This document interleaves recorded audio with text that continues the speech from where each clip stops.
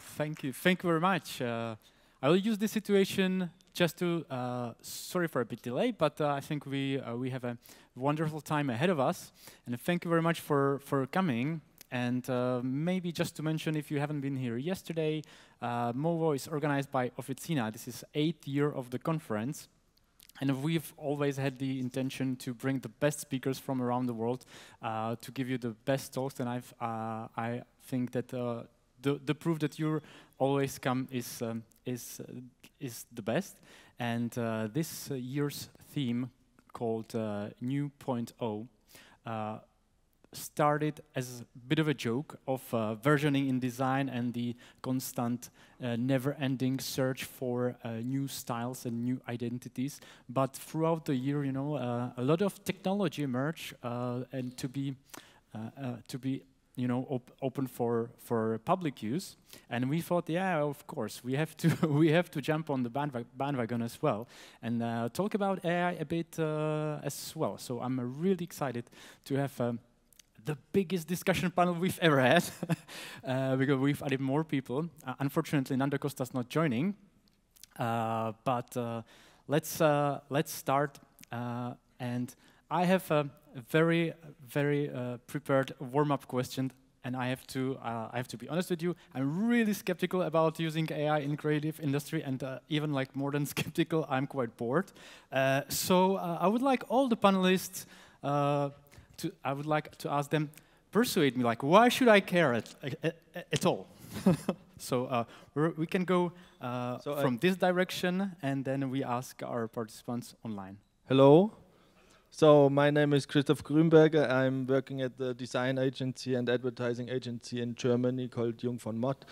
And we as an agency have also implemented AI in our working process. And if you want to ask the question why it is relevant, I think it's just the consequence of a development. So we are now at the point of accumulation where this technique is going into the design area as simply as a tool, and it's quite kind of a disruption. But as someone said, you cannot even invent electric light by constantly improving candles. So this is just the next step, and we all have to, or we may accept the benefits also, because if you use it, it will bring a lift of creativity, I think, by reducing your investment of time into the execution. So you have a lot of more time doing the concept and less in the making. So this is my outtake. Okay, nice try. So next one. Check.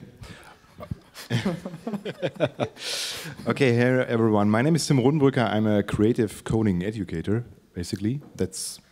I'm much more than that, human being and so on. But, you know, I am happy to be here, and because I will probably maybe take the counter position to your statement. I'm pretty skeptical about AI because I believe that it is not just affecting, let's say, you know, the micro level, but especially the macro level. We cannot really foresee the consequences.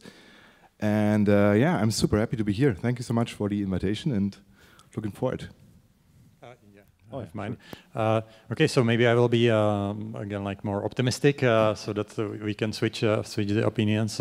I think like AI like is nothing scary. It's basically like a piece of technology, and we are already using technology like pretty much everywhere, including in art. Like people are using cameras, and maybe like 100 years ago, some people would have the opinion that we should not really do this. We should draw everything by hand, otherwise it doesn't count. And you know, like there's some truth to it, but also like there's some truth that if you start using the technology, you can create some content faster. Maybe it's not better in some specific way, but if it's more efficient in some other way, it can have its place on the market. So I think that it's not whether AI can replace everything that creative people do, but whether it can actually help them to get to some subset of the work they are doing faster, more efficient, so that they can make more money and be more successful. And I think in this case, it's not so much the question whether AI is going to replace all the creative people, but whether it's going to be a useful tool for some subset of their work, I'm pretty sure that this is the case. Okay, you almost got me. So let's move on. So my opinion, I think it will be definitely influenced by my background, that is in new media art or digital art theory. I would say that I would prefer the skeptical approach to AI, not because I don't believe in that evolution, but because for me it's more like postmodern approach, more rational one, because I think that the public discussion is very much driven by the naive optimism or fear, and there is not so much even basic knowledge how it really works, and not so much discussion how it can be used in creative industries. Another thing what I would tell to skeptical person is that I think it's impossible to persuade in any industry without like learn new things, and I think the development of the disciplines goes with development of technology and tools and techniques, and maybe I would use also some example from the history of development of media. It will be example from the invention of photography, because it was quite similar hype in that moment among scientists, entrepreneurs, but also artists that were really scared that they will lose their jobs because nobody will want the portrait of their grandma or father or forest they own or the castle. And in the end, it turns that it was fresh air to the history of art, because the modern art movements like Impressionism, Cubism, abstract art, this all was possible to develop thanks to photography that served as a cheap, fast tool for mere representation, mimetic representation of reality. So I'm optimistic. Cool, thank you very much for that. That kind of reminds me a story in the development of broadcast design that I read during the early years at the BBC. You know, when all the design was hand painted, and they started to hire graphic designers, the lettering artists and hand painters, they were afraid to lose their jobs, and they were calling them letterist designers, as they were like second league artists for them. But yeah, the end of the story is they lost their jobs. But that's just a side note. I wanted to say hi to our panelists online. I'm really excited to have you there. We can see you brilliantly, and I will start with Alžběta with the same question. Why should I care about AI as a creative person? I will ask you a question. Have you tried AI already? Because if you did, you would see that it's a very powerful tool. I will now sound very optimistic. But I have to say that, for instance, from my conversations with ChatGPT or trying text-to-image in Canva, I was very excited what the tool can do. Of course, it has limitations, but it enabled me, and I'm not in the creative field. I'm from academia, so my main purpose is not to create images, etc. But still, it is a powerful tool for me to help me to create nice presentation, to optimize the view of you know, like the illustration of the presentation, etc. And as Tomáš said, it is a powerful tool that we need to use. It's going to make us much more efficient, and it's going to yes, it's going to replace some people, unfortunately, but those people are going to change their professions and get even better in something else. And I would say it is also a tool that is going to help us and inspire us, because it's talking back to us. Okay, perfect. Thank you very much. And then I give word to Sara with the same introductory question. Yeah, hello everyone. Can everyone hear me? Yeah, brilliant. Yes. Okay. Okay, awesome. Yeah, so as an archaeologist and evolutionary anthropologist, I got to say that we've had this discussion many times as humanity about like who is going to be replaced by a specific technology and who's going to not be replaced. I think I have a question for you. How much of the creative work that you do is actually creative? Because a lot of the work is just admin, bureaucracy, creating presentations no one's ever going to read, creating graphic manuals, etc., etc. And for example, recently, actually with Tomáš, hello Tomáš, we've been at Comic-Con, and there have been discussions, for example, about the translation and the subtitles of Kingdom Come and the dubbing, and they managed to get it down from 4,000 hours of dubbing into 40. Now, that's the kind of money that you can then use to make the game even better and to make the game even more accurate and fantastic. For me, in archaeology, yes, there's that whole Indiana Jones vibe of finding a pyramid, which is great. The statistical chance of that happening to you as an archaeologist are very, very small. So if I can use machine learning to, for example, automate the search for various objects in the Egyptian desert, I can actually find them a lot quicker and save that money to give to students to make sure that archaeology as a field progresses much faster. And there's a concrete example of that happening, that the new discipline of space archaeology has been developed recently under Dr. Sara Parkins, and they actually found 16 pyramids like this about 10 years ago. So it's a fantastic tool. I think it's great. I don't think it's blind optimism. I think it's just the same way that you would understand the brush or the tempera being invented around the time of Impressionism, and using that to paint harder, better, faster, stronger images. And I think it's just a new way of revolutionizing the creative industry. And I think it's fantastic. And I think it gives us a lot more opportunities to grow and evolve. Thank you very much. I'm getting really hyped, and I think Linus will get me a last shot, the final one, where I would really get it. So now's your time. I'll do my best. So hi, I'm Linus. I call myself an AI gardener. I am a designer by trade. I've been in the creative industry for 20 years almost. And this is a tool. We're talking about generative AI, or we're talking about AI in design art and in the industry. It's a tool just like Photoshop was a tool when it came around. And when Photoshop came around, a lot of people were anxious. They were like, oh, don't touch my darkroom. And then look what happened. The entire industry switched and everyone was using Photoshop. The problem is Photoshop is like, has the power of a hand drill, whereas like AI has the power of like, 2,000 nuclear plants strung together. So we're comparing two very different things, but the impact will be the same. I'm 100% positive. Just for me, for example, to give you something that might persuade you, in the past 4 months, I've generated more than 10,000 visual outputs based on ideas that I've had. I don't think I've ever made 10,000 outputs in my entire career in 20 years. Maybe close to it, maybe something like that. So I've just done the same amount in 4 months that I've done in 20 years. So that tells you a lot about how fast I can move and iterate on my own thoughts. And then it's like, I think we should look at AI again as tools. They're not going to replace creative people. I think they're going to augment and enhance.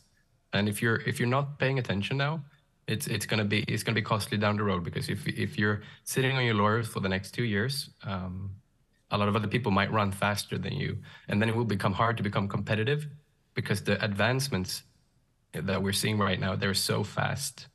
We're not talking about months. We're not talking about years. We're talking about weeks, maybe some days even days. So yeah, I would get super excited about what it can do and not be afraid. And I would take the mindset of going back to like when you were a kid and you were playing around in the kindergarten or in the playground, and just be ruthlessly fearless about these tools. That you are in command, and don't get scared about what media, like the mainstream media, is saying. Touch the tools. That's my recommendation. Thank you for having me. Okay, perfect. Thank you very much. So yeah, I think you did a good job, and I'm not as bored as I was before. Can I add here something in this context, because it is exactly what we did. We had a workshop yesterday with the guys from Formlab, Vital Auto, and Polak actually has birthday today, so happy birthday, Polak. So, and what we experienced was, we had like very motivated students coming in, being very eager to work on the systems, but what they were missing was the ramp up. So there was no way, because it's with obstacles at the moment, you have to install Discord, you need a beta version of blah blah blah and so on. And we introduced them in this workshop to the systems and let them play with them in the end. And they all 4 or 5 of them were super ambitious and had the idea, as he said, Linus said, that you become the curator of your output. So the machine is generating on your ideas, on your prompts. You can then control this by manipulating the input, and it's in the end it's like a conversation with the machine. So please imagine blah blah blah, and you can then, as a creative, you can curate the output of the machine, and therefore are able to save a lot of time. Yeah, that goes right in the direction of my next question that I have. And because we have a really wide discussion panel, I will be picky with selecting the persons to answer this. And I would like to get on the theory of the authorship as we were discussing creative work in terms of this. And I would like to start with Alžběta, if she could get us an overview, like where are we at the moment if we look at the images created, by using language models, or when once designers and artists are using generative tools, where's the authorship, like from the point of law view? Okay, so I will focus on the Czech law, because copyright law is local in each country. It's a little bit different. So with the generative AI, we do have a bit of a problem, because first of all, we need to look at, I suppose that you are asking about the output. Who owns the output, right? Yes. Or who's the author, of it?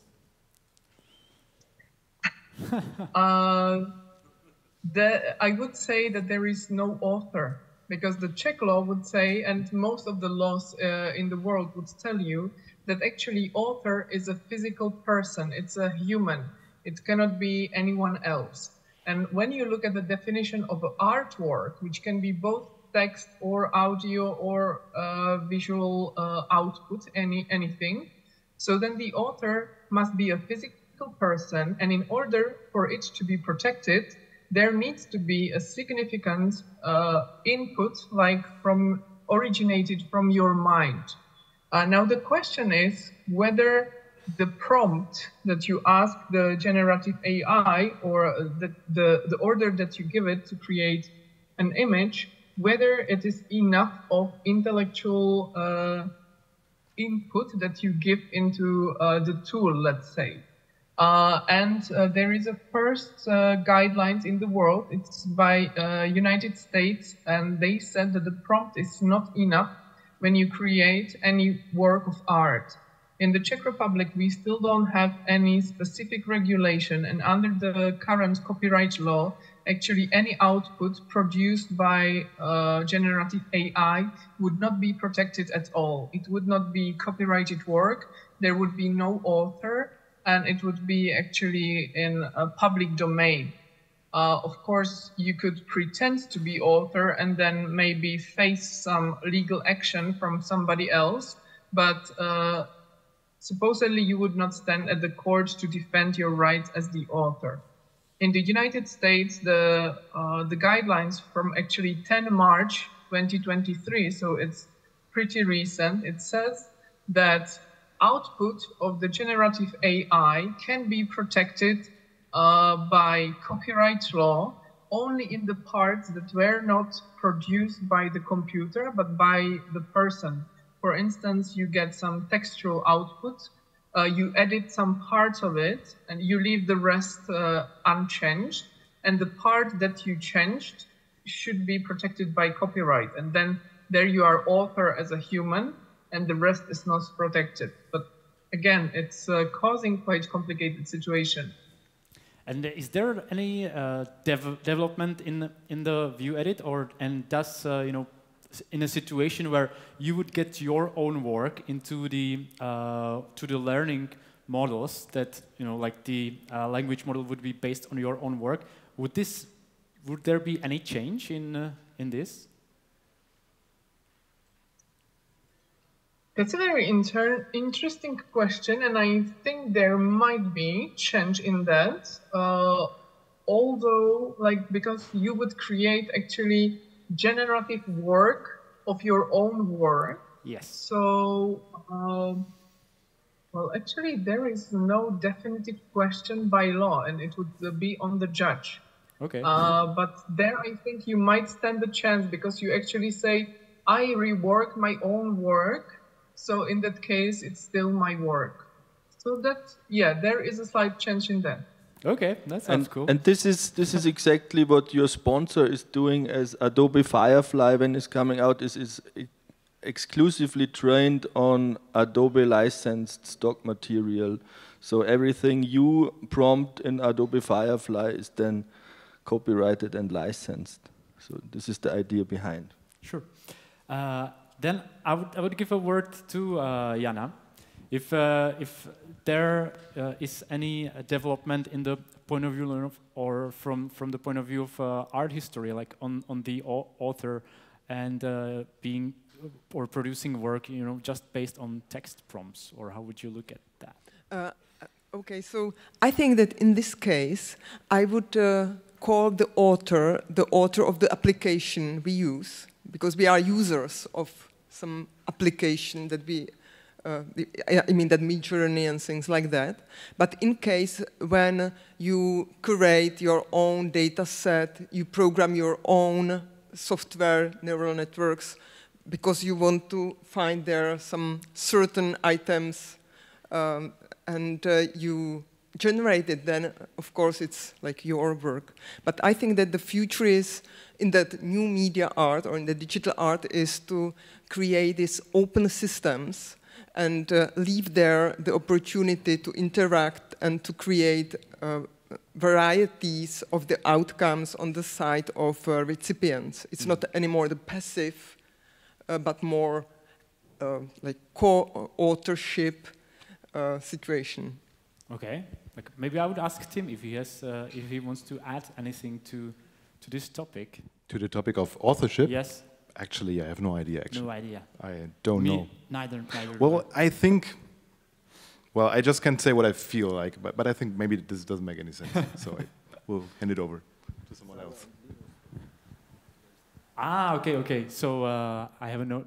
It's barely visible for me to raise hands, but please, Sara, go ahead. Hi, yeah. Sorry, this is just a really interesting topic for me because humans steal ideas, and it's really interesting that the idea of intellectual property is being discussed a lot with artificial intelligence and generative algorithms. But if we look at like famous people in history like Thomas Alva Edison, he's associated with 1,096 patents, most of whom he stole, not only for the motion picture, for the light bulb, for the fluorescent scope. There was a lot of things that basically people in power, just because they are in that power and they have that social capital, take for their own. So we have to see the historical precedent in terms of taking people's ideas as their own. And there's a really interesting discussion around this a few years ago with Article 13, the meme law, where basically you have the meme community, people are creating memes, it's an organic language, infinitely more successful than Esperanto, but we don't really know who the original founders of those memes are or the creators because it's a symbolic language.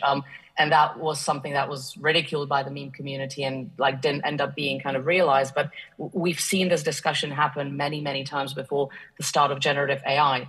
For me, something that is phenomenal as a technology is blockchain. The fact that you have a record that at least as the status quo of the technology is, cannot be changed. So it's actually being used quite a bit in the cultural sector in terms of proof of patronage, proof of restoration of various historical artifacts. But also there's examples of companies like My Title, where scientists are starting to use blockchain for basically bypassing the patent system that is extremely slow and laborsome. So I'm wondering whether maybe the Web3 ecosystem might not prove a more kind of fruitful discussion for the kind of legislation being kind of like circulated around the generative algorithms right now. Because if you have, for example, the prompt that you've given to ChatGPT or any kind of similar software, and it is recorded on blockchain that has taken place and that you've been the one who might have asked that question as the first person in the world, whether that might have some kind of like hierarchical position in the law where you can kind of start stratifying basically those requests and those prompts and kind of associating them with concrete people and like having that proof of ownership. So it's just a hypothesis, but there's some really interesting things happening in that regard in the cultural sector as well. So just wanted to raise that aspect. Oh, that's really interesting. Thank you for that. Linus, you wanted to add on that as well? Yeah, so just like Sara says here, it's quite interesting. And I'm coming back from the question again where authorship. So if we look at digital cameras, we're looking at a photographer. A photographer gets the right to a photo by pushing a button, right? And that's pretty insane in my mind. Whereas if you're a good artist with AI tools, for example, it's a lot more complicated than pushing a button. So I think the current situation where it's hard to divide where authorship goes in terms of like, is it the diffusion model itself? Is it the latent space within inside the diffusion model that is the author? We cannot put the authorship of the developer of the latent space because they have no idea what's going on inside of the black box of the model. And then back to, so we're looking at that, just like, it's okay if you're a photographer, you press a button, it's your image, regardless if it's me naked on the other side, you own the right to that image. Whereas like if it's AI, the main debate has been like, well, we're stealing other artists' work. So I think like that needs to change because that's not entirely true. And then to like, how do we define, if I was the first person ever in the world to ask a question to AI, for example, we still have the thing that's called a seed number. So there's almost like an infinite amount of seed numbers to any given string or prompt that you operate. So if I just change the seed by one factor, like one number, I get a completely different output. So it's going to be interesting to see because like there's just an infinite amount of possibilities from a single prompt, and then factor in that there are going to be almost an unlimited amount of models to choose from.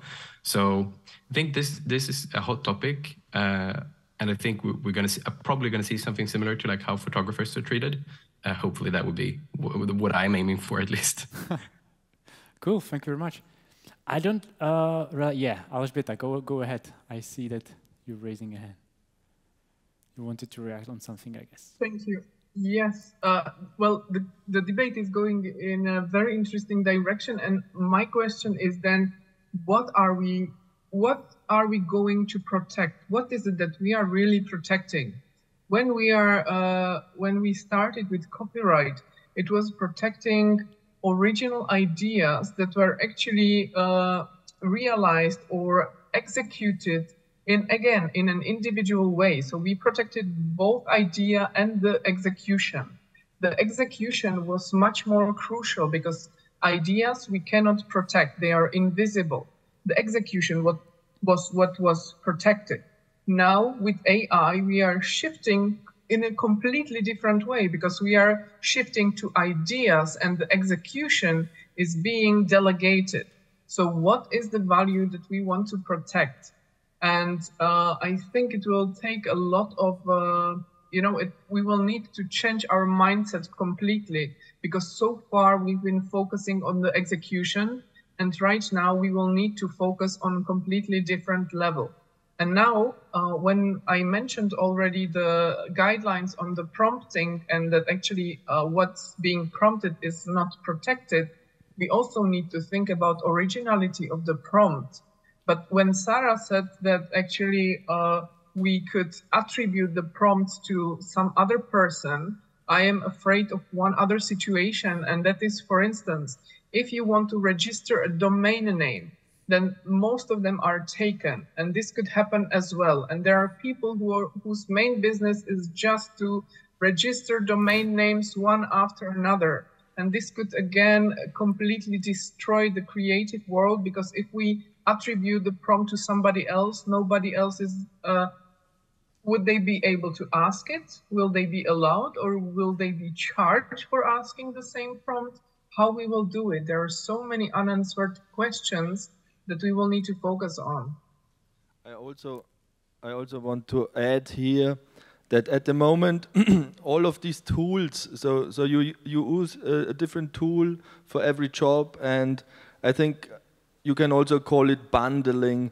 So if you have one project, you use these 5 AI tools and then the other ones, and then you have to think again about copyright. If you use now 5 different AI tools generating like on a climax, and in the end you compose them still in Photoshop because something's missing, whatever, because we are in a something like a beta phase at the moment.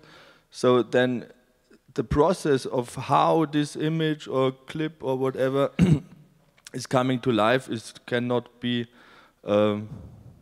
documented either. So where's then the copyright to be set in? Yeah, yeah, cool. Yeah. Also comment. So maybe I would have like a complementary view, because I'm from a scientific community, and I must say that it's as already actually Sara said, it's very hard to track who is the author of the original idea. So there was already mentioned that maybe the person who generated some content should be the author, or maybe the person who did develop this tool. I would say that the tools that currently are being used for generating images or text are mostly based on open source software that has many authors. Because if you really look at it, it's like a whole process of the scientific community that was working for decades on making these things happen. And now if you really want to just say, okay, the final person, the last one who did push the button, well, he's the author and he owns everything, that doesn't make any sense. If you look at it from the point of view, like why are we even like having the discussion about these IP issues? Like we as a society want to protect people who actually spend time to create something, so that they actually do it, they don't stop, you know, like if you don't reward people for doing creative work, they will just not do it. So you really need to give them some incentives. For that, it was already mentioned, the patents were invented long time ago, didn't really work anymore for scientific community. Like you can ask the big companies why they are having the patents. It's just basically for some protection against patent trolls and all these things. So I think that we as a society really should rethink our approach to IP, because in the end all of us are actually owners of what is being generated by these AI models. If they are trained on, say, whole internet content, then really like all of us that contribute to it somewhat. If you want to give credit to the person who did just code the latest tool, again, that doesn't make sense, because the tool itself is based on the work of hundreds of people. So I don't want to sound like a communist, but in a sense, we are all owners of everything in this sense, in the case of this generative AI, and then trying to like assign credit, that's just so much work that, in my opinion, it's just waste of time. We shouldn't do it. We should just say, okay, this is a result of work of all of us, of humanity together, and we all are authors, and everything gets much simpler. Cool. I'll give a word to Jana and then to Alžběta, okay? It will be just a short comment. I would like to quote Jana Zilinska, author of the book about AI art, and she calls it crowdsourced beauty, the images we generate. And I think that this word somehow embodies both the authorship, that it's crowdsourced somehow, and also the quality of this. I call it rather like fun art, like of fans of the AI, because I think that we should differentiate case to case. We are now talking about authorship of AI images, but I can imagine so many different cases. For example, in artwork we know ready-made. It means that I pick something and I will call it art, and I will be the artist. Or so it's really, or I just take something and remake it, the hardware, and so I think that we should talk about certain cases, and there will be like different solutions for it. Thank you very much. So I'll give word to Alžběta. She was raising her hand. Yes. Just a brief comment, because when Tomáš spoke about how this is all collective work, I completely agree with that. But what's interesting also to look at is the contractual obligations, or the statement that is with different generative AI services, because each of the companies are looking at those creations completely differently. For instance, ChatGPT says that any output that you generate is yours. They don't care about the law. They say, you know, it's yours, do with it whatever you want. But there are companies that actually consider everything that has been generated by them, even based on your prompt, and even though they scrape the website, they scrape the internet, ignoring the intellectual property rights, etc. They say, whatever you generate, we still own copyright to it, and whatever you generate, we own, and we can learn again on it. So whatever prompt you give us, we take it as ours, and we take it into the system, and we develop the system also based on the communication with us. So that's another thing, how that contributes to the whole ecosystem of this IP protection. It's also these contractual terms that are different for each service. Cool, thank you very much. Alžběta, just a practical question I wanted to ask. I know that your time was limited to 1 hour. Like, will you have to leave soon, or how long shall we have I can stay. Okay. Okay, I was just if I need to use my last question for you or not, and that's fine.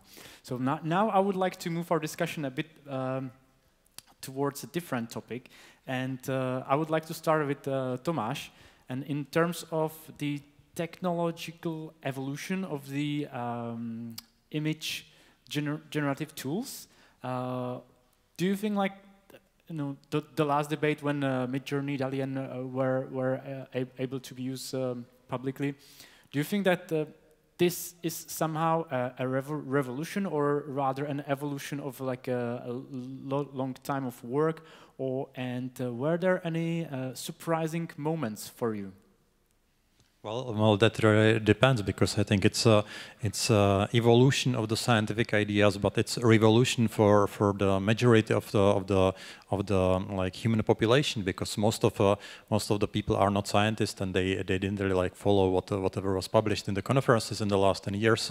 So when these tools became cheap enough to be publicly released, not just cheap enough, but there was also like this big part was the investment, where became large enough so that these tools could have been released to the public. Then I think that for the public it did seem to be really like a revolution. But again, for the scientific community, it's a long process. And again, like, I would not really like point a finger and say, okay, this one person or this one company did great everything. It's not true at all. If you actually look at, for example, the architectures of the language models that ChatGPT is based on, that has been released by people from Google, for example. So, you know, like, you can't actually just say that a single company did invent everything. There's much less of the scientific advancements often than it seems to the public. Just when you have a new version of a product that, for example, has just a different data set that it has been trained on. So again, like, it's different for different type of people. Of course, for the artists or for people from I don't know, like marketing, it must seem like a big revolution, because there was basically nothing that they could use, say 2 or 3 years ago, and suddenly they have like all kind of tools that didn't exist before. So for them, it's certainly like a big jump.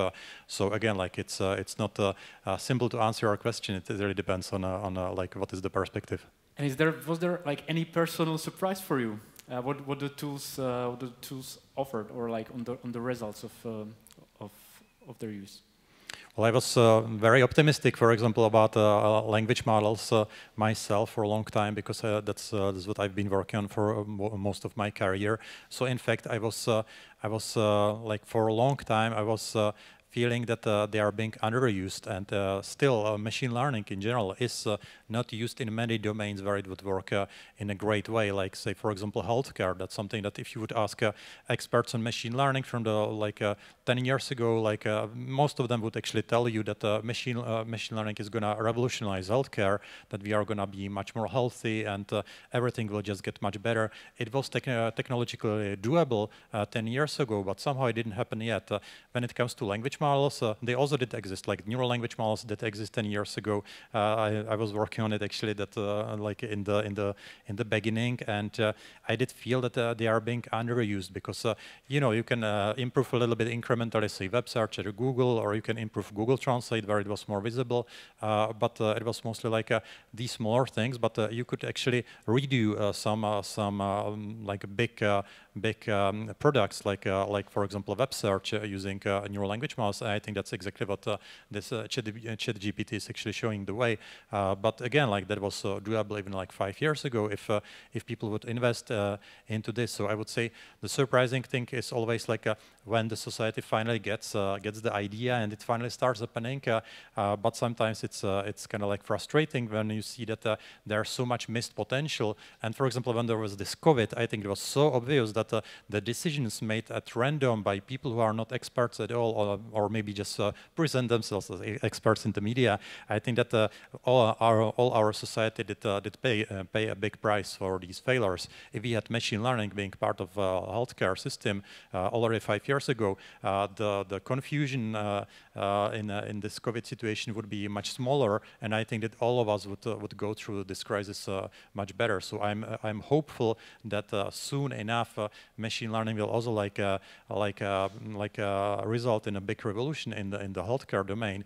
But so far it's not happening yet, and it's difficult to predict when it will happen. It can happen next year. It can happen in 20 years from now. Technologically, it's totally doable. It's just about people to realize that this is a possibility, and once people will want it, the general public, then I think that the revolution will happen. Okay, I think Tim was hesitant to add to the discussion, or not? On this? I'm not really sure. This word evolution, revolution is actually triggering some completely different thoughts in my head. I would like to know, maybe ask the participants here at the panel, what kind of perspective do you have about the, let's say, higher level consequences of AI? I mean, we are all talking about copyright and things that are really related to, let's say, media. But I am especially concerned about the things that happen beyond our profession. And maybe you can tell me a bit about that. Okay, I would like to respond to this. I understand your fear of the centralization of control through the machine learning and in the society. I'm actually not scared. I wouldn't say it's fear. I wouldn't more say it's more skepticism. Okay, so skepticism. But I think that in the field of art, yes. that I'm from, there, I think that we are still in the very beginning of development of AI art. I really think that what we are now testing is something like small toys for public to use to know what AI can do, but there is not so many artists really working on that, some valuable, interesting artworks. For example, I like Memo Akten and his artworks that brings totally new visualization that I call collective self-portraits of humanity, because until now in the history of art, the portrait, self-portrait is one genre. We have to use complicated technological setting like mirror, artist, paper. I try to depict, then I consult, am I, is it correct or not? But in the case of his artworks, for example, I really find some new kind of spirituality, some kind of general self-portrait of the humanity. In other cases, for example, that spectacular visualization of data, I think it's really more tool for visualization of data than for generating new replicas of other images. And what is important in new media art, it's rather movement than the style. So new media artists always try to to open up the process how the artwork was done, and this way they can teach the audience how the AI really works, because they don't hide it. They try to, this was my data set, this was the tool, and this is what I want to tell with it. Without this information, it's really like black box. It's more like magician, but not artist in the field of new media. Actually, that's not what I meant. I'm more thinking about, like, let's say I'm more looking at the ethical point of view, like the effects on the higher level systems. Like we are all the time like speaking about the micro perspective, I'm speaking about the macro perspective. And instead of discussing, you know, let's say the very details of this micro perspective, I would like to discuss what's happening on the broader level, right? What do you think? We're getting really huge. It's getting huge, but I think it's important because AI is a huge topic. It has a huge influence not onto design and media. Instead, it's changing really everything, right? So maybe Linus, what is your take on this? Okay. Yeah. Is it okay if I answer? Yeah, sure.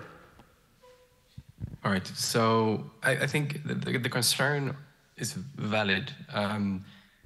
I've spoken at a lot of places in the past few months, and I think one thing that I keep coming back to is that regardless of the fear that's instilled in people, I'm not. You said you're not afraid, and I agree with that. I'm not afraid either.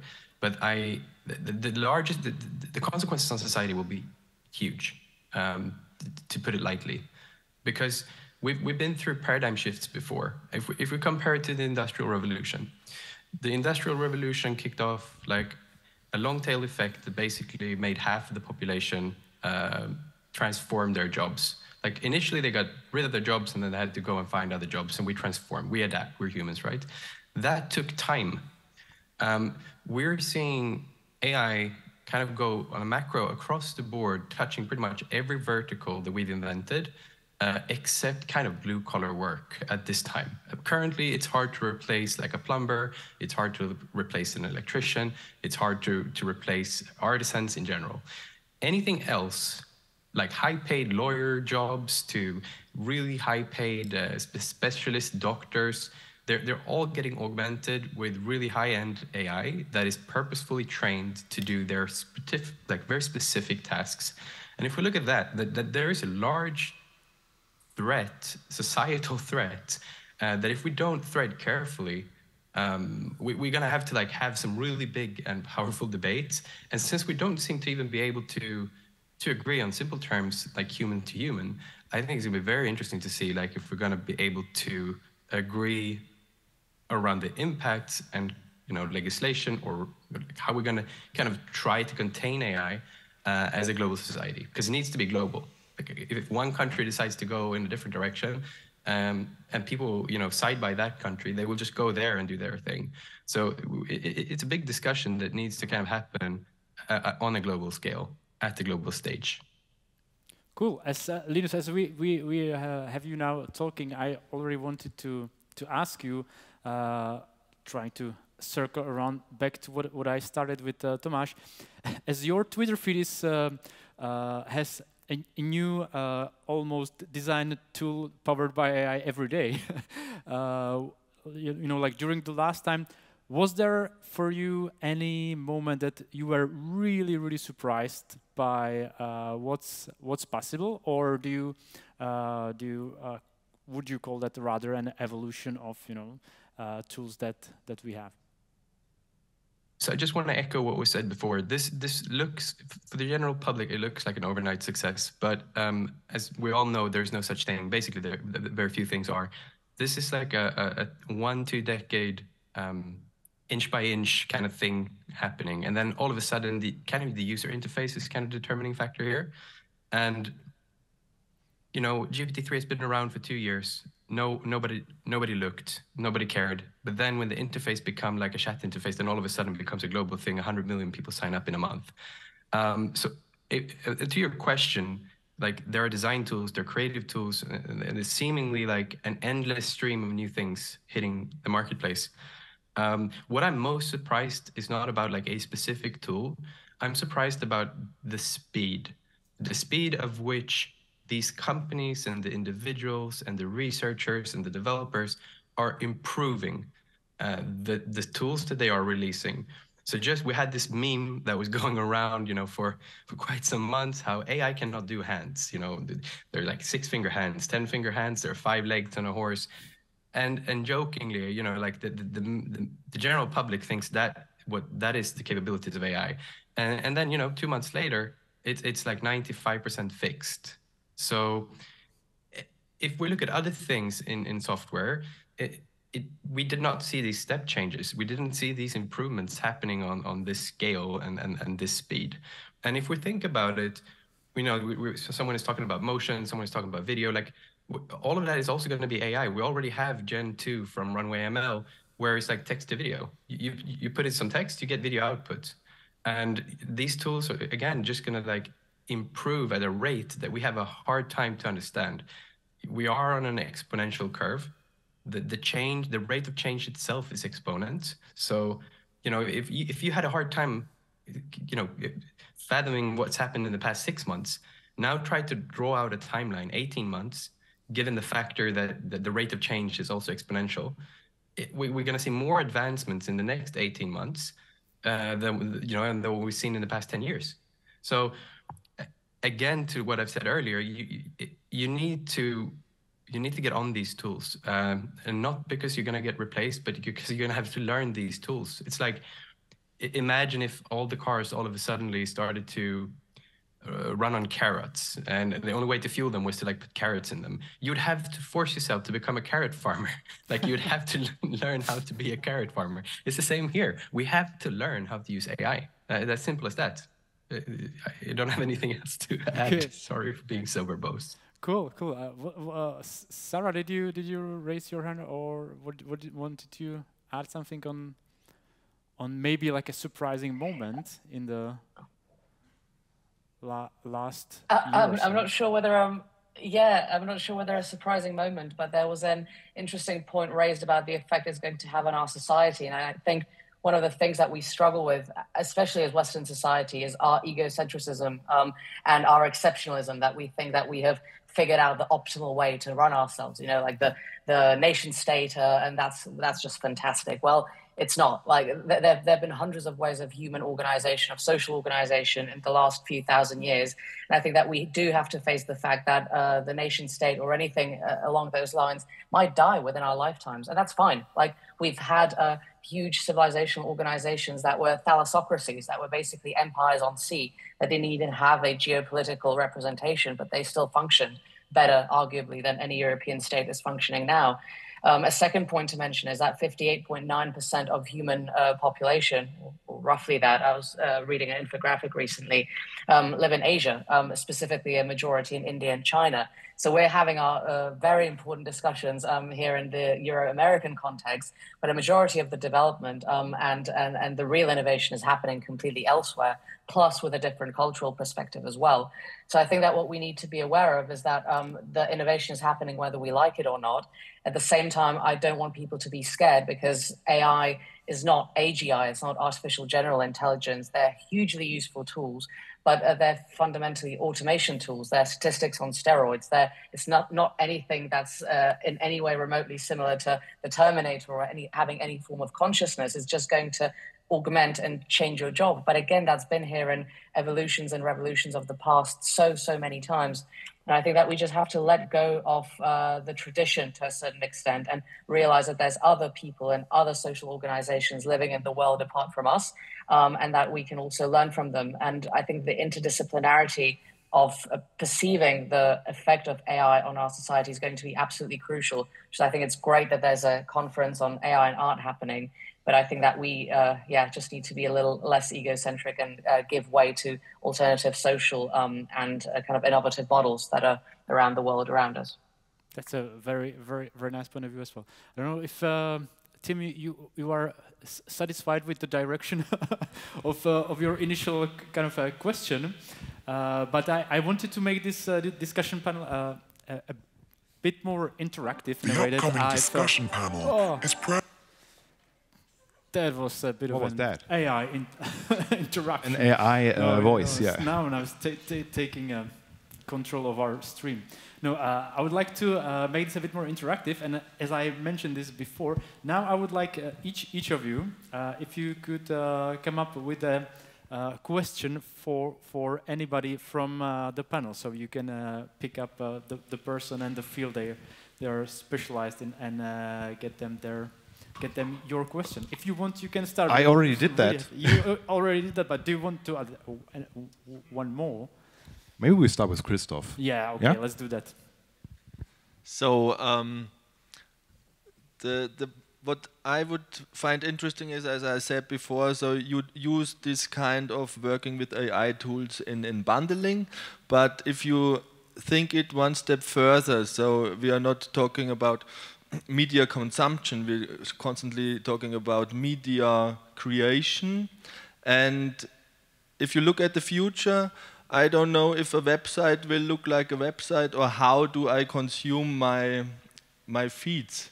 So I will get information streams sorted and customized by AI. And what I think is, in storytelling, you always need friction and surprise. And so if I get my news feed or whatever entertainment streams selected by AI, do I end up in a TikTok world, or is there a possibility with the AI to come up with this disruption and therefore errors and generation of interest? You know what I mean? Yeah, but so, is this then a question to anybody from the panel? So I want to ask what everybody else is. Perhaps Linus, what's your perspective on the future of media consumption? All right, Linus, did you? Yeah, I think that's a very good question. I think if we also start by the context that we're considering the world to be somewhat stale with AI entering the phase, I think we need to kind of change our perspectives on how media would look. If we're trying to squeeze in AI in the current context, then maybe we might end up in a strange bubble. But if we think about it, that we will all have personal AIs. Just call them entities, and these AIs. This is not far-fetched. This is not like 10 years out. This is probably going to happen in the next 12 to 24 months. We will have some AI that knows us very well.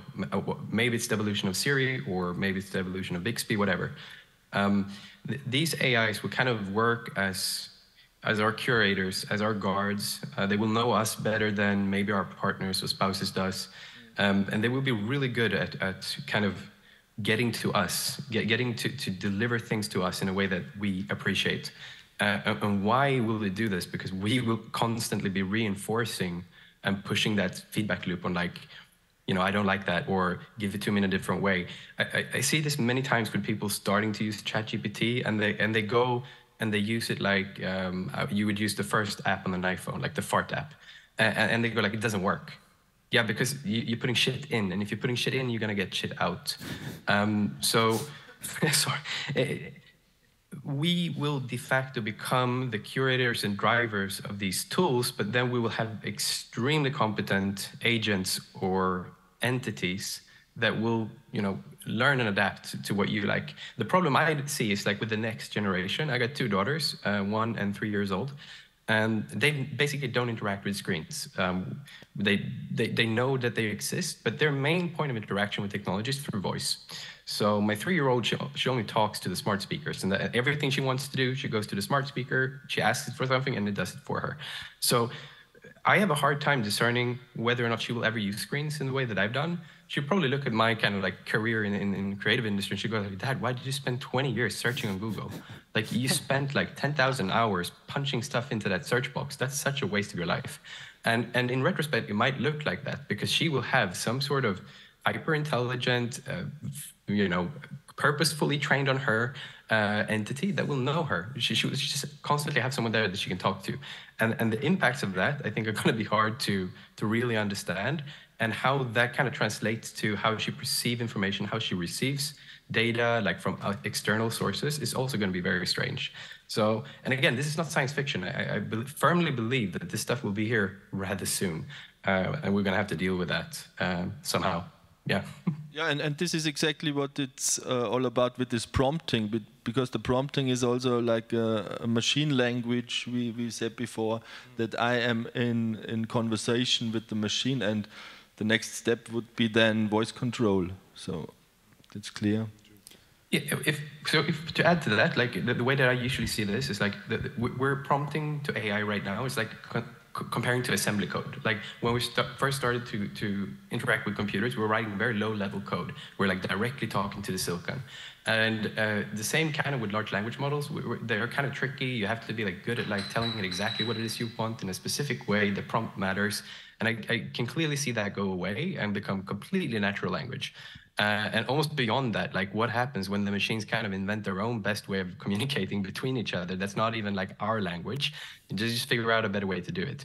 But yeah, from like short-term perspective, we'll go from like being prompt engineers and designing the perfect prompts to become more like just natural speaking, and the AI will understand what it is that we want. But we're not really there yet, but we will. And another thing that's very important to add here, every time you start a new session with ChatGPT, it resets. It has no knowledge about you. So if you're trying to use it as like kind of a personal assistant, you get tired of telling it like, my name is, my favorite color is, I live here, I do that. So again, we'll have these kind of layers where they already know us. So it's like, it's going to be interesting to see what happens when we have that. And you can hack that together right now, but like it will be more kind of the default, the baseline will be that these things will know you. Yes, and recently last week, I do not know if you know in ChatGPT the Dan mode.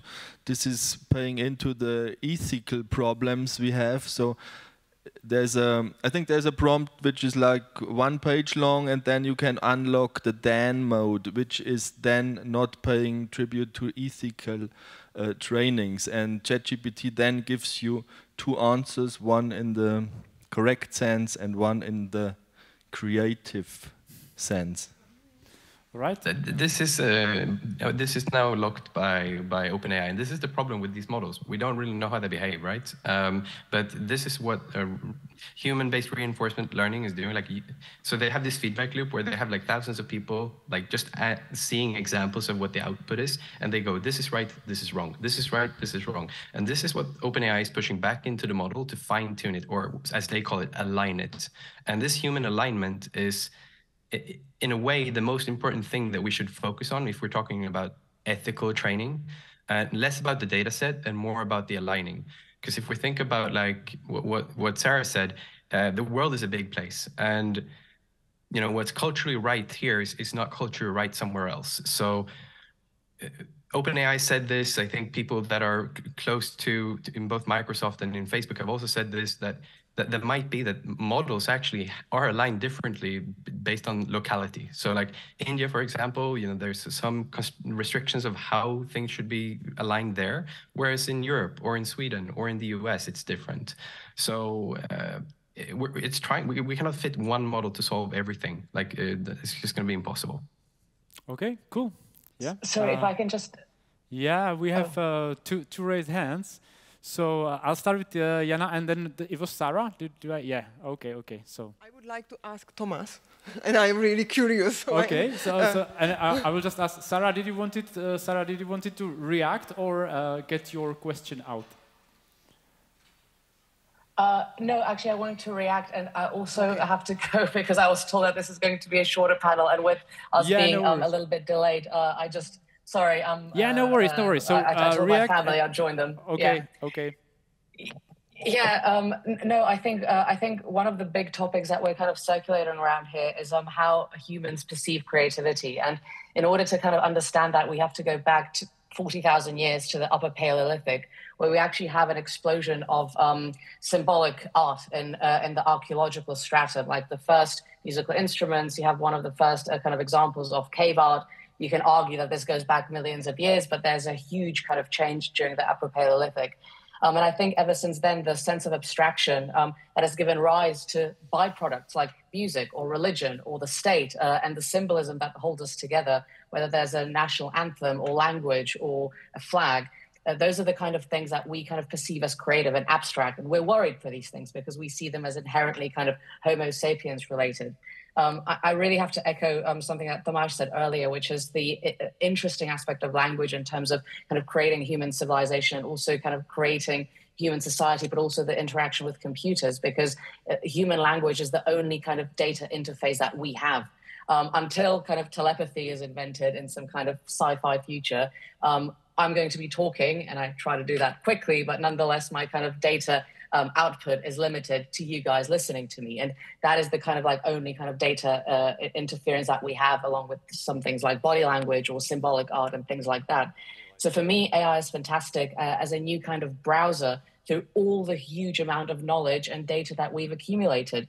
We have 25 times more digital data at the start of this decade, at the start of last decade. So if I can have a more effective way of interacting with that data and finding insights from that data, you know, just as an archaeologist, I use ChatGPT as a kind of resource, as something that I do my research in. Sometimes it brings me back bullshit, and that's fine. And you have to be aware of that, that just because it comes from a computer doesn't mean that it's true, but it just helps you much better than Google does at this stage for me. So I think that the kind of language aspect of interacting with computers and the mechanization of the world around us and getting better insights from the data that we've created as humans over the last thousands of years, I think it's great. And it's a great opportunity, whether you're a scientist or an artist, because I think that those two things are often very comparable. So I think, yeah, we've basically, we're still talking about the same principles for the last 40,000 years, just with better technology. And I don't think there's anything to be scared of. I think the most fundamental thing is to educate people who are not traditionally trained in these subjects, so that not just us feeling happy about ourselves, you know, in this room, but also the average person in the street is not scared of some artificial terminator, but can actually use it effectively. And I think that, again, thank you so much, because I think this panel has done a great job of bringing people who understand it infinitely more than me together to evangelize this topic. So it's been an honor to be a part of that. Okay, so you're about to sign out. Do I understand that correctly? Yes, that's, you understand that correctly. Do you have a last question to anybody from the panelists? So I would just, you know, tick you off that you got it. Yeah. God. Well, my science group deals with studying social complexity, and we want to understand what, for example, a society is going to look like on Mars, because that's definitely not going to be any form of nation state. So my question would be, you know, looking for the beyond. Where do you think that the automation of so much of our jobs, of so much of the boring nonsense admin work that we do, what that's going to lead to in terms of structuring our time? Because a 5-day, you know, working week is nonsense. It is an industrial tradition. 8-hour sleeping day is, you know, that's nonsense as well. That's something that comes out of the mechanization of our kind of Western society. So I'm interested in what you think the next step might be in this new utopia. Okay. I think that interests me scientifically. And who would you pick from the panelists to get to that question to? Because, you know, we're quite limited. I'm going to be completely biased, and I'm going to pick Tomáš.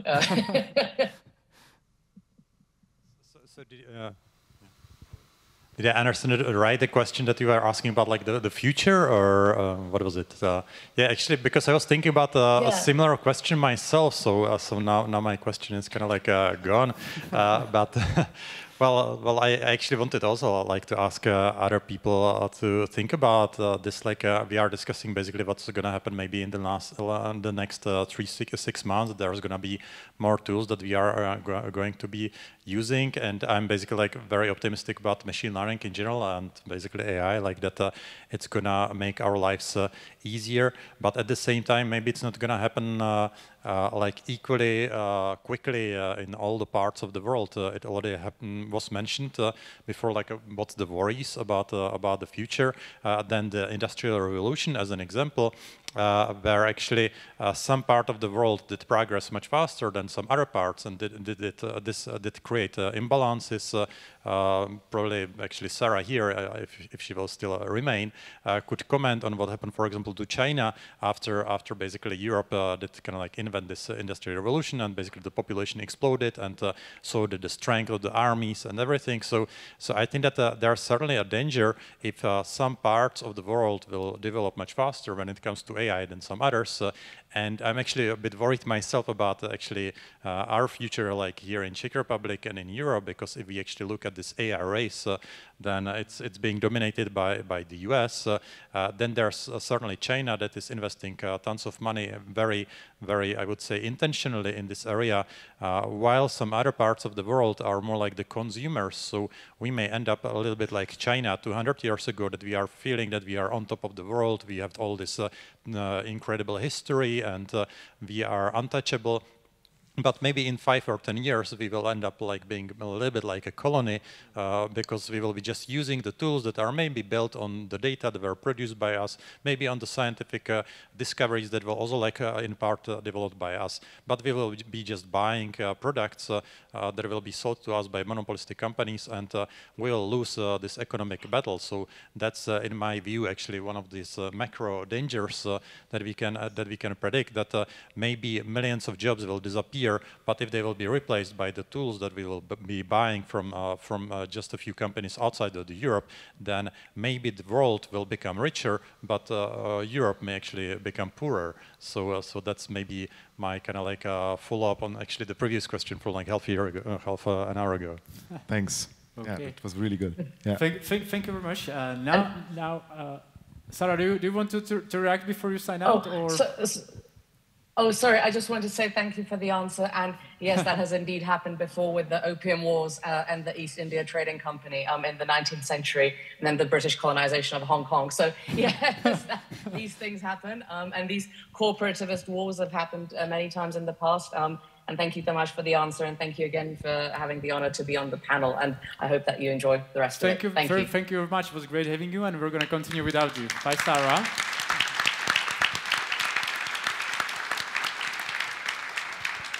Now I give space for Jana for her question to anybody. So my question was that we are talking here about artificial intelligence, but in fact we are talking about the machine learning technology, as Tomáš called it, applied statistics.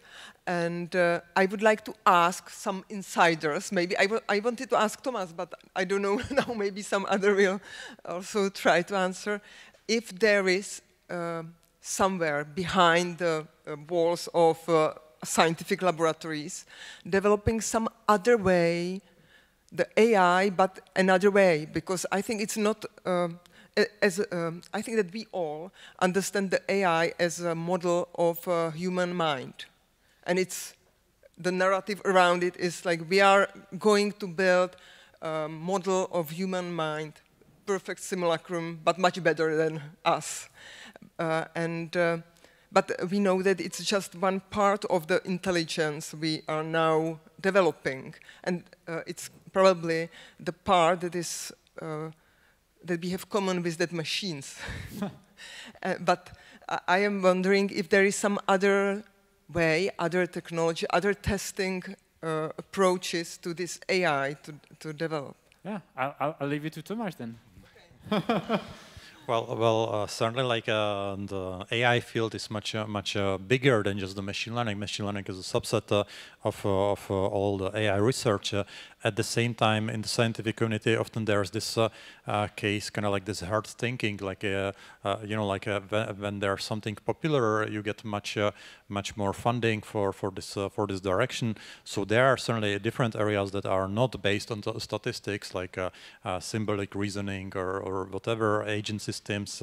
There's actually a lot of other topics that may also lead maybe to AI. But if there will be no investment and no funding and no people actually joining these areas, then the development there will actually become much slower. So actually, that's my worry as a scientist. That on one hand, I like the statistical approach to AI, and I like machine learning. That's what I was working on myself when I started this as a student. Like it was like 2006. I remember it was the time when neural networks was like something that was widely acknowledged as a model that will never work. That's basically like just something that some fools play with. When you would mention the word AI, like artificial intelligence, as your ambition, everybody would laugh at you because it was considered to be totally like unrealistic goal. And I think that this totally changed. Like in some sense, the scientific community did turn like 180 degrees, and now it's all about neural networks, all about AI. But at the same time, I feel that. It's not optimal when we are too much sure about whatever is the current mainstream. I would prefer if there would be more like a exploration of different ideas and not just exploitation. If I would, for example, give an example, if you go now to machine learning conferences or AI conferences, there will be like thousands of papers that you will see that are being published every year, but they are basically about like recycling basically 2 or 3 ideas again and again, and that's not a very efficient, because you have basically thousands and thousands of PhD students who are very smart and who have basically limited time to accomplish something in their scientific career, but they are basically just doing the same thing, like kind of like having thousands of clones all around the world doing exactly the same stuff. So I think that it's a huge missed opportunity, but that's more like about how our society works, how the scientific community works, how can we ensure that we actually get richer in this exploration. And I think that it's like an unsolved problem, because many people realize that this is the case, but we still are basically in this situation. And as you were asking, yes, there are different areas how we can approach AI. Not everything is machine learning. And while I did think that that neural networks, for example, were like underexplored some 15 years ago, today I just feel that they are heavily overexplored. Of course, they are great and they lead to great applications, but we should not be betting all our money on a single thing. Cool, thank you very much. That's really great look at that. I wanted to give, and also Alžběta raised her hand. I wanted to give her a voice. I don't know if you want to react. You can react, and also you can get your question out to somebody from the panelists you pick.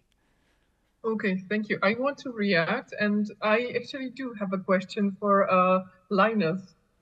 So first the reaction, because I found this question extremely interesting. What's next, or what else apart from machine learning? And one of the areas that I personally think is the next step in creating intelligent systems is interconnecting of biological systems with IT, with AI, and with hardware technology. That actually we will have robots that interconnect like a biological brain and technological interface, and together they will create even more, hopefully even more intelligent machines and our way of behaving and solving problems.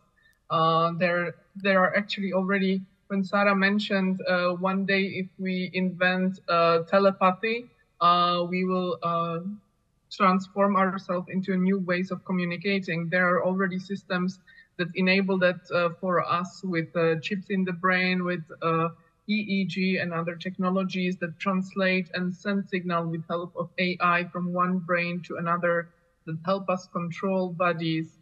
So that was just a remark. Now, if I may then pose my question to Linus, I was fascinated by how he mentioned that his daughters are controlling those interfaces just by voice, that everything is speeding up. And I made some notes, and it comes to my mind that maybe one day we are going, and very soon, going to live in a multi-level speed society, because some people will live really fast and some people will, compared to them, live very slow. And my question is, where do you think is the limit? Where do we stop? Will it be the audience? Will it be like that some people will simply refuse how fast we are going? Or do you think it will be our brain capacities that will stop us? Or do you think that one day we will go in a speed of life that anything we think of instantly we execute in the world? That's a very nice question. So, Linus, your... Yeah, well, how do I follow that? Yeah, first of all, I think I agree with the whole kind of like society will run at different speeds, and this is one thing that I'm personally quite worried about, and the reason why I'm sharing a lot of my learnings when it comes to like my expertise and how I see my peers that are learning about tools, how they run a lot faster than other people in their industry, and the gap that creates. It's not always a positive gap. So kind of my whole thing of why I'm sharing so much is I want to try to decrease that gap. But if we look then on a larger scale, where the world as a whole, we will have to live with this, because there's going to be people, just like there are people today that don't use electricity, right? That are not wanting to do these things. And I think we're going to see a more nuanced society in that way, where technology kind of will have to go away. Like we're now in the smartphone era, where people are looking down into their phones, and you see this everywhere. And I think we're slowly or fast, depending on like your point of reference, moving away from that. I can see clearly with my daughters that they won't be that generation. They won't continue that trend. Then the problem, the question to ask, is it going to be more like Ready Player One? We're all going to live in a simulated world. Is this world simulated? We don't know yet. All these things that kind of like, it's hard to foresee, but to paraphrase, I think Oscar Wilde, life imitates art. So whatever the science fiction authors before us dreamed up, we're kind of living in that science fiction now, although the solutions might be slightly different what they envisioned. My house is fully automated. My front door opens when I get close to the house. I got robots cleaning for me while I'm doing a talk. There's things going on where I've augmented away all the boring shit in my life, right? And I kind of live in the future already. But the future that my kids will live in will be completely different in the sense that I've lived from seeing the Game Boy to seeing the start of the internet to now be at the precipice of artificial intelligence and beyond. They start where artificial intelligence exists. Their Game Boy is artificial intelligence. So again, it's going to be very difficult to understand how society will look. The only thing that we will have to kind of acknowledge is that it will change. And as pointed out by Sara before, it has already changed many times in history before.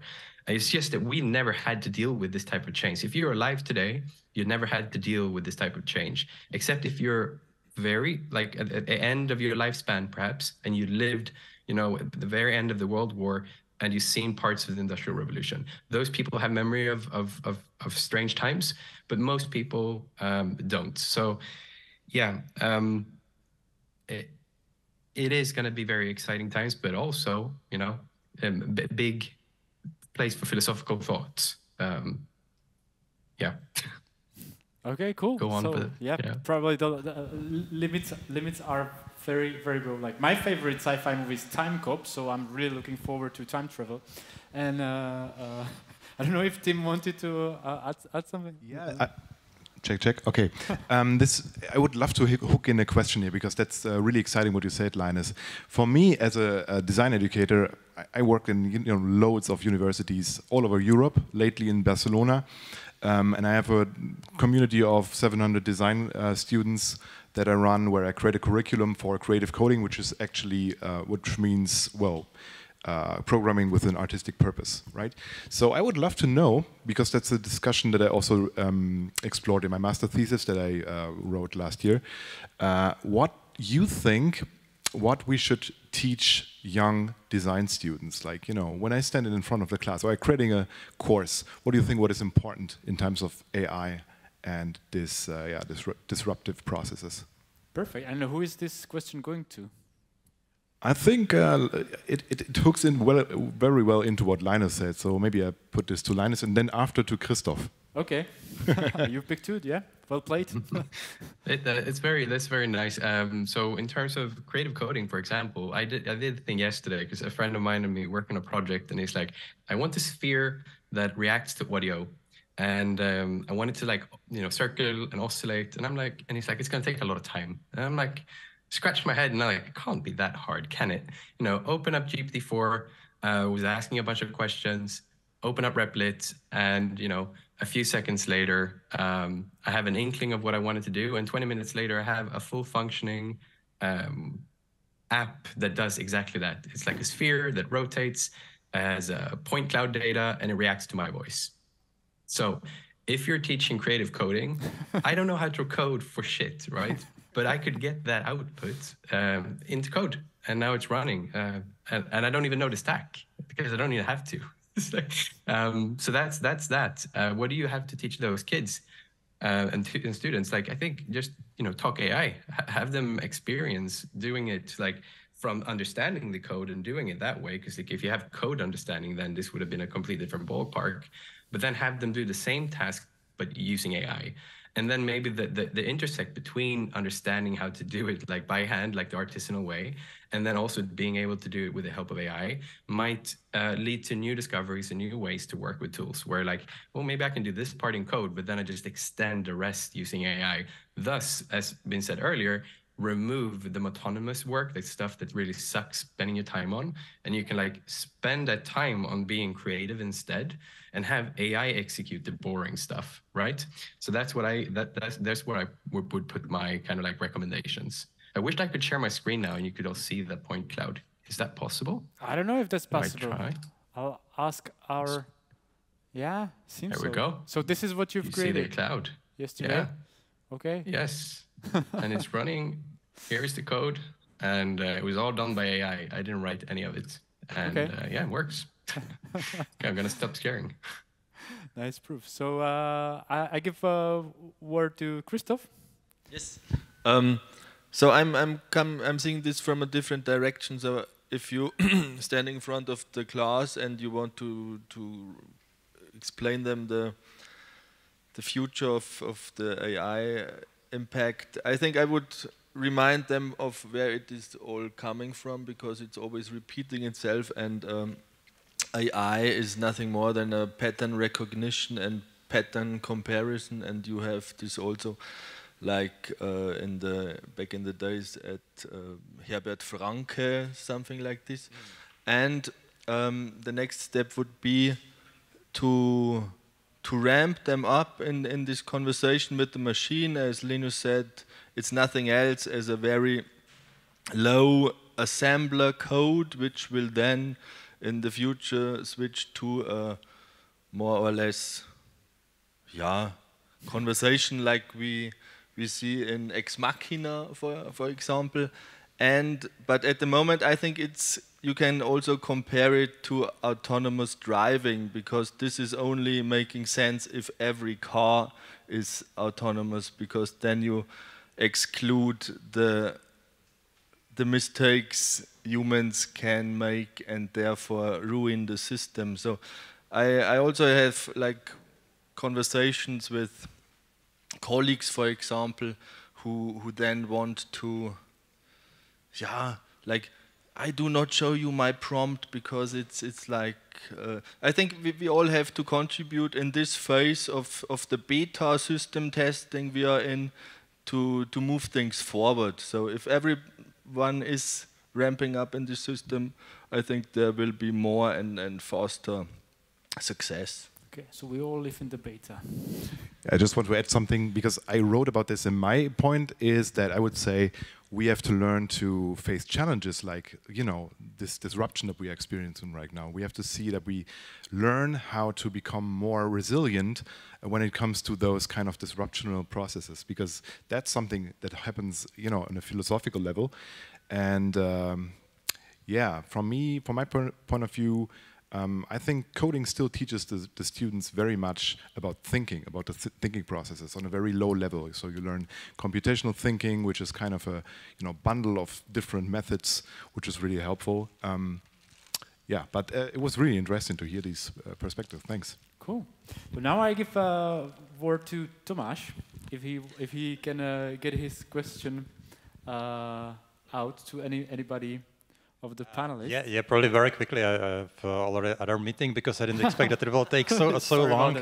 So perfect timing. Like give it there. And Yeah, I would just a little bit repeat what I was saying before. Maybe what is the kind of like a prediction for the future? Like it's basically for everybody on the panel.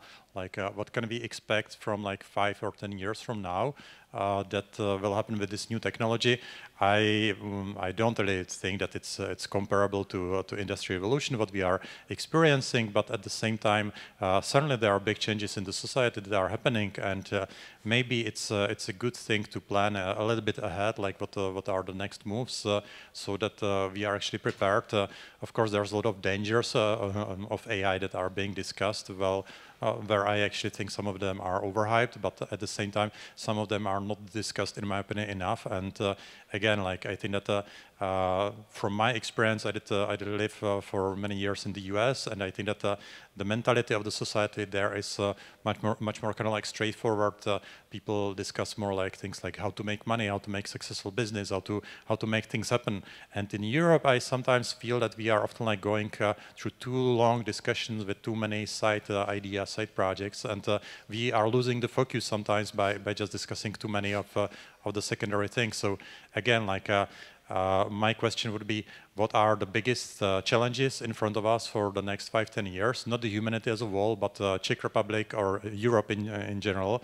And what are the dangers, and how we can actually overcome these dangers? And I will leave this question here for the panel, and I will be already having to leave. So okay, so, thank you very much, Tomáš. It was a pleasure to have you.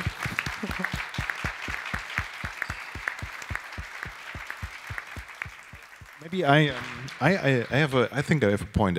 I think the best thing that I can imagine that happens in the next 10 years is that we evaluate what kind of aspects of AI are really useful and which are really destructive, right? That we find out we build an ethical operating system to make sure we do the right decisions, and in the end also embrace the lower technologies that are also solving the problems.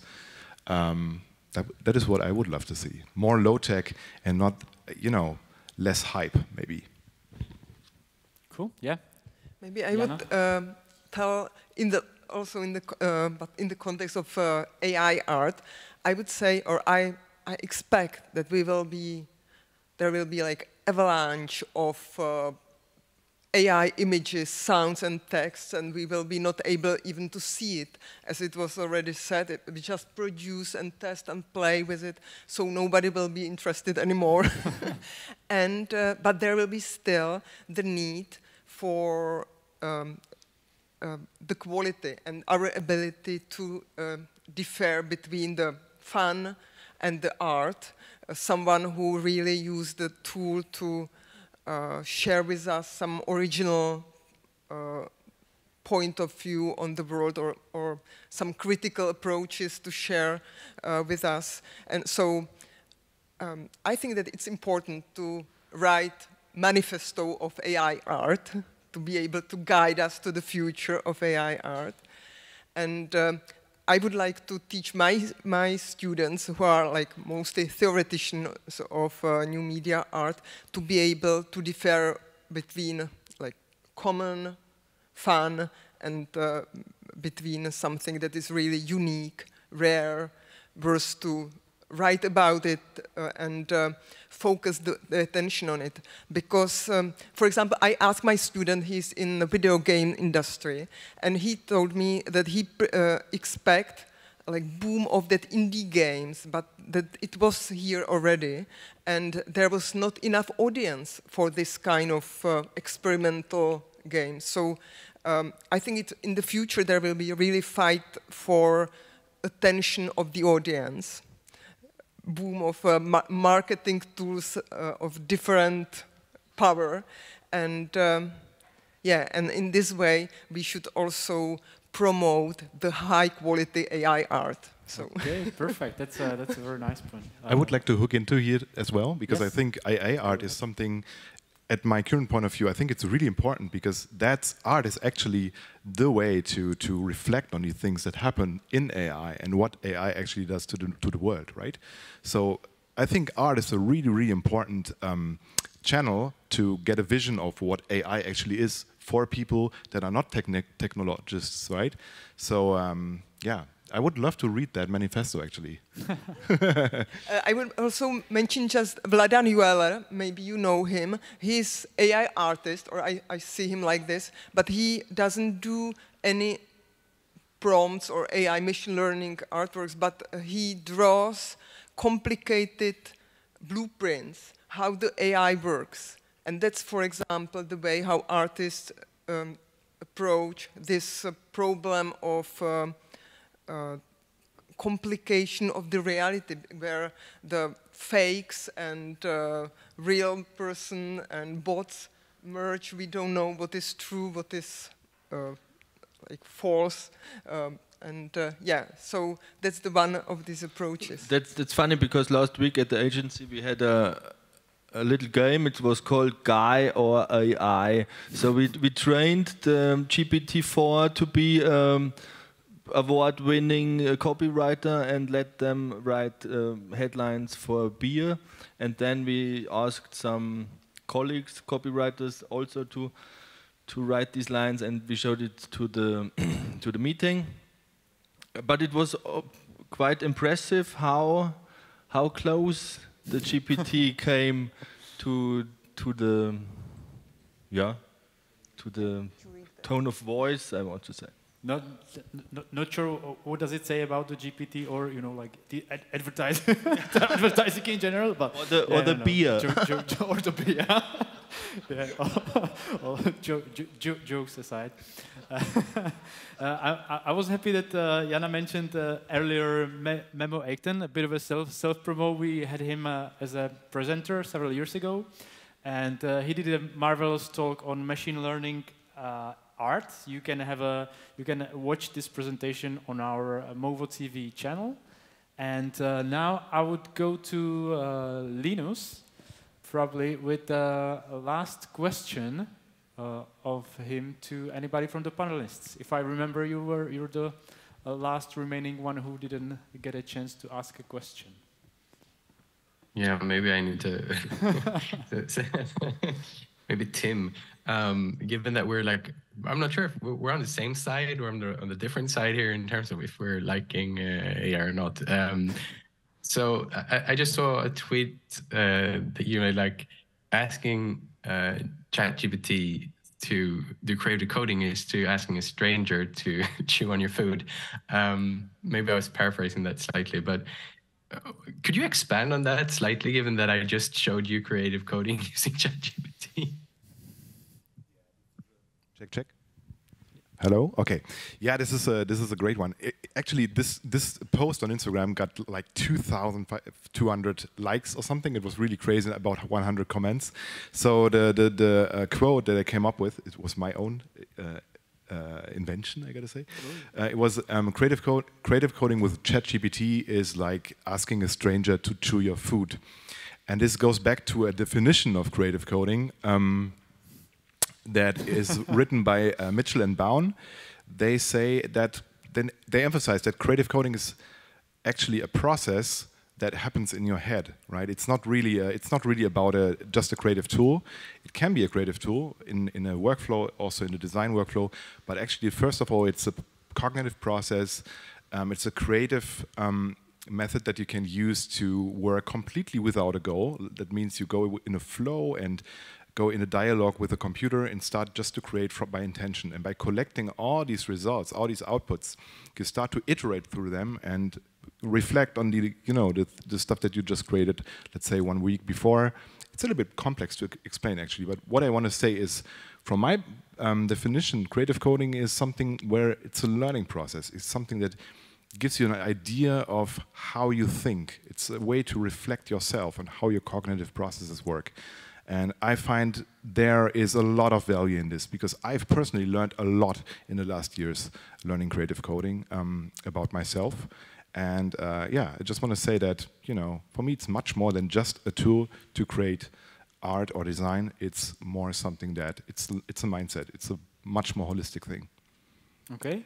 So can I just want to respond. So like, sure. I think it's very interesting. So you a few words that just stands out to me is like reflect and learn and like flow.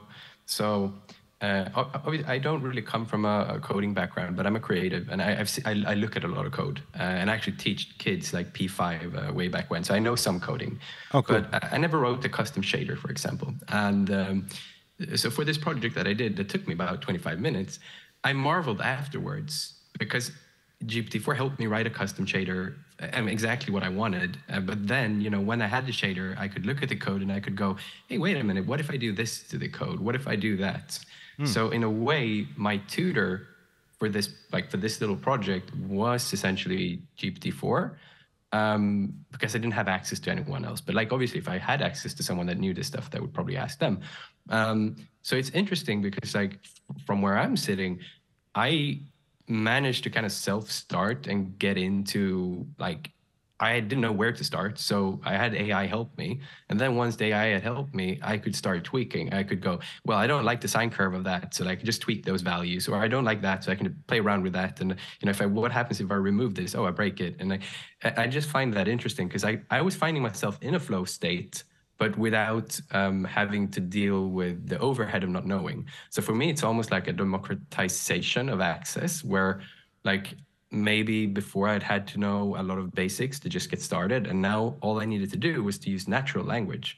I could describe kind of where I wanted to start, and the AI didn't get it right because it needed to reflect. That's the problem that I see most people getting at with not in this conversation, not exactly on this topic, but the ChatGPT and a transformer in general is an autoregressive model. So it doesn't know the end of something in its response until it actually gets to the end. So for the best use case for any of these tools is basically asking it to reflect afterwards. Now that you've done X, how could you improve it? And then use that. So I think that's why coding for me, using it this way, it's interesting. But I also agree with a lot of things that you're saying. We need to teach these things for people to actually have a better understanding of what's going on in the black box. But I'm also on the other side saying oh, this is fairly cool. I could go from 0 to 50 without knowing anything and start from 50. So I'm sensing maybe a definition change or a new field perhaps entirely where AI is helping us, augmenting us or our ability and making it easier for more people to access these things that maybe previously were afraid of touching, let's say, code. So that was a lengthy answer, but I just wanted to point that out, and I agree with everything that you're saying as well. So it's just having to hold two of those maybe opposite things in the head at the same time. So yeah. I would like to hook into this again because you have actually been creative coding. That is creative coding. You have a piece of code that you wrote, then you start tweaking the values and so on. This is the playful part of it, right? But the problem is when you use ChatGPT, for example, or ChatGPT-4 or whatever comes in the future, you have no idea actually which directions you can go, right? What you showed was a very standard shader. It was a piece of code that you can copy paste from GitHub easily. So there's no expression in it. It's just a tech demo. That means there's nothing concrete. There's no semiotic impulse that is meaningful, and that is something that. This is the first thing the first impression you have when you use ChatGPT for creative coding. You get something, you find it flashy because it's complex, but actually it has no real expression. There's nothing in it that makes it individual, interesting, and fitting to a specific thing you want to express. And yeah, that's why I believe that it's really helpful to know the whole system of possibilities, to know where to direct the system to make something that really expresses something. Something concrete, something that makes sense. Okay, perfect. I think we're about to finish with our time, and I would like to give you a small prompt to each one of you to end up with, and it would be if you could get me in one sentence your advice to creative people or people from the creative industry. One advice, how to think about AI in the future. We can start with anybody of you. I don't know, maybe with Christoph, and then we go in line and online. So you want me to say how I do? No. Give a one sentence advice to creative people how to think about AI in the future. It will do the work for you, which is annoying in 0 time. Cool.